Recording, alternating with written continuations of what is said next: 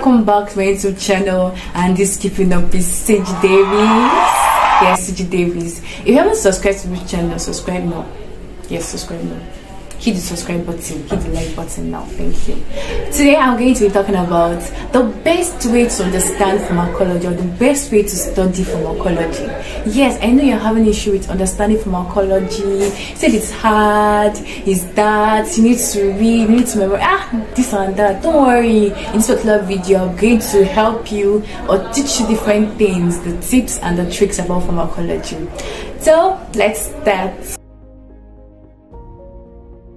Before we start this video, or the tips rather, I'm really sorry guys. I love to move my hands. I have this, I don't know what to call it, safe, like my hands are always moving up and down and that. I'll try my possible best to reduce it in this particular video. So this is me apologizing beforehand, before you see that like this and that, because I know a lot of you have complained about the hand movement, that she does it, doesn't repeat confidence and every other thing, any other thing. So this is me apologizing first. So let's go straight to the tips. The best way for you to understand pharmacology, you must brush up your physiology. That's physiology of certain diseases, like physiology of hypertension, physiology of arrhythmias, and physiology of action potential. Because in treatment of arrhythmias, there are certain places you block. Like you need to know where sodium enters, where it's lead, and all those stuffs, calcium, blah, and the rest. You need to know the enter and the rest, because in arrhythmias or anti-arrhythmias, that's drug treatment for arrhythmias, or drug that counteracts arrhythmias, because they are, if I'm mistaken, they are classified from class 1 to class 5, where class 5 is unclassified and class 1 is sodium channel blocker. Class 2 is beta blockers, the lowers and the rest. Type class 3 is the potassium channel blockers. Then type 4 is the calcium channel blockers. So you need to know all these things. If you know the physiology of the arrhythmias, you need to know where each of these classes of drugs will act on, for you to understand it better. Number 2, you have to know the suffix. Like, you know the suffix, you're able to identify this drug is of this classification, is of this particular type of drug class. So you need to know, like in LOL, that is low, tells you, okay, this drug could be a beta blocker, like propanolol, metoprolol, tumolol, atenolol, all the law tells you that this drug could be a beta blocker. Or you have the cane, tetracaine, bupivacaine, and all those stuff tells you, okay, local anesthesia. Or you have the prazole, the proton pump inhibitors, like the omeprazole, pantoprazole, and the rest. Or the prils, like enalapril, captopril, and the rest. The suffix will tell you, this drug is of this class. Like the pril tells you, these are antihypertensive drugs under the ACE inhibitors. Or you have the SATA, losartan, and the rest that tells you, this is a angiotensin 2 blockers. Or the prazole that tells you that this is a proton pump inhibitor, omeprazole, pantoprazole, tells you, okay, this is how you classify, or this is how you know a drug, to identify a particular drug in this class. Number 3, mnemonics. Form the habit of forming mnemonics. Like, get your own mnemonics. Like, you can even browse. Funny enough, you can browse. Okay, mnemonics on how to drugs for treatment of ulcer, mnemonics of blah blah. The internet will just show you different things. Google will show you different things, and that will even help you. Common things occur commonly. Yes, common things occur commonly. Like the common side effect of certain drugs, like cautionary map. For stereotoxicity, where C stands for cataract, U for ulcers, S for striae, H for hypertension. Then for cholinergic toxicity, like cholinergic overdose, like dumbbells, where D stands for diarrhea, U stands for urination, B stands for bradycardia, B stands for bradycardia, bronchoconstrictions, and the rest. So it helps you remember. Mnemonics helps you to remember certain things. So we don't even need to forget. We only forget. Get sticky notes or flashcard. Make use of sticky notes. Make use of flashcard.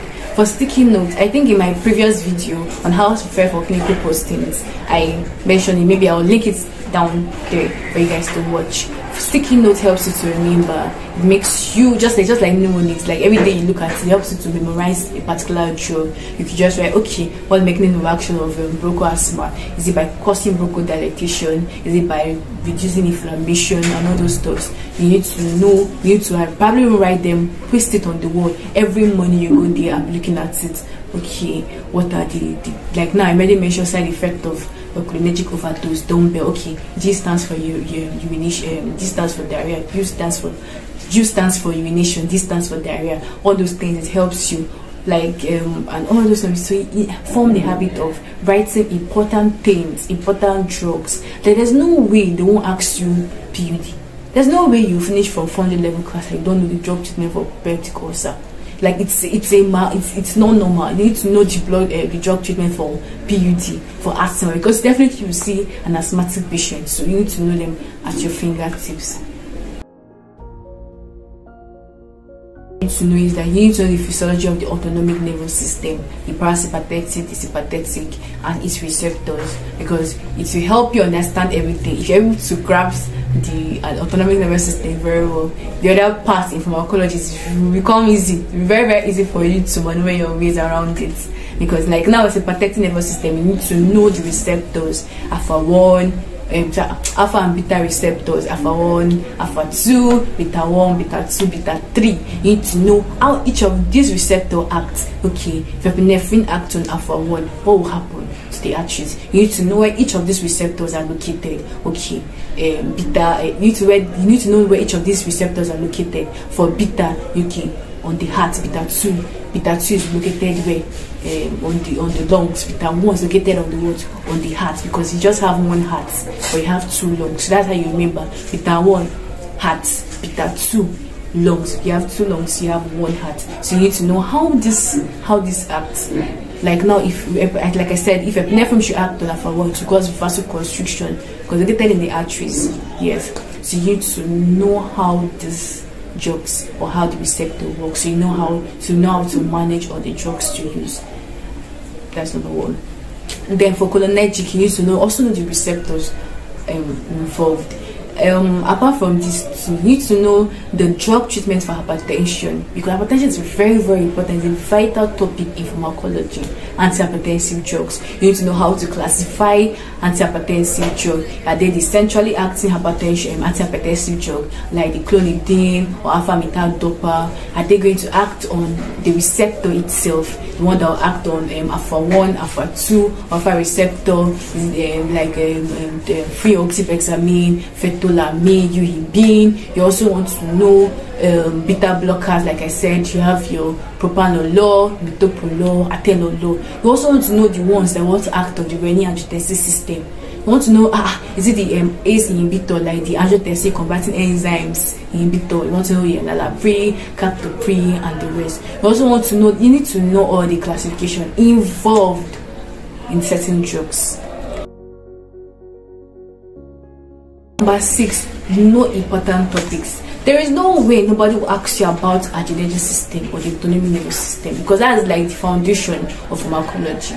You need to know your PUD, like drug treatment of peptic ulcer. You need to know asthma. You need to know hypertension, antihypertensive drugs. They are really, really important. If you go for Viva, they are going to ask you this question. There are certain things that are very important, so you need to know the ones that are important in your school, so you know. 7, know the side effect of certain drugs. Like this, most side effects will be the action of the drug. Like now, if you give an overdose of antihypertensive drugs, what will happen? Hypertension, right? Hypertension. If you give a drug that normally reduces the heart activity, what will happen? It will cause heart block, like calcium channel blocker. If you give a drug, antipsychotic drugs, most especially the typical antipsychotic drug, what will happen? It will cause Parkinson's disease, because it's going to block the dopamine receptors. So all these things, like you need to use your common sense in extrapolating or using certain information. So I already said that the side effects will be what? The action of the drug on whatever tissue is going to act on. So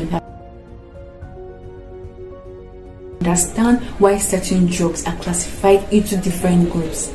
Like now, Is it like in a classification of entities? Why are they classified? Are they classified based on the mechanism of action, or are they classified based on their chemical names?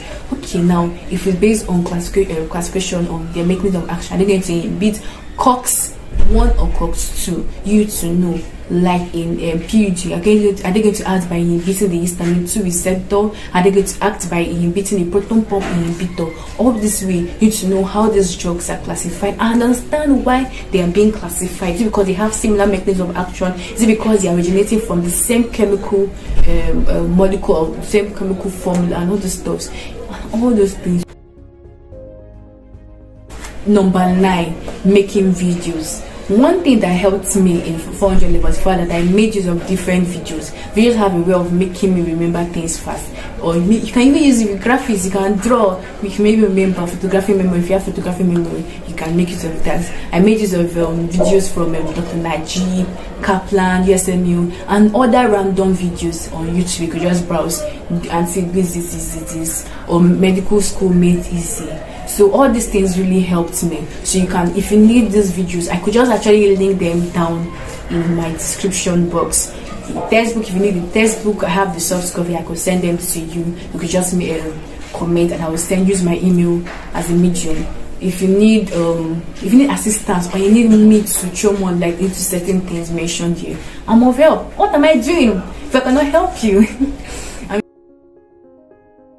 I've come to the end of this video. I hope you find this video very useful. If you haven't liked or subscribed, please subscribe now and like this video. Yes, like this video. Yeah, I wouldn't want anybody to fail pharmacology, because pharmacology is very easy and straight to the point. If you understand, or if you know what to do and how to go about it. So this is me saying bye guys. Bye guys. See you guys next time. So bye.